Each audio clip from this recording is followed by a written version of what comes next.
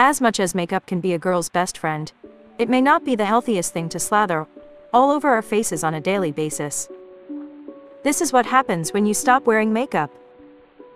Your pores will look smaller. You'll experience fewer breakouts, fewer eye infections. Goodbye to dry skin. Fewer allergic reactions. Reduces wrinkles. More sun damage. A renewed sense of power. Your skin will stay younger. You'll have less bacteria on your face.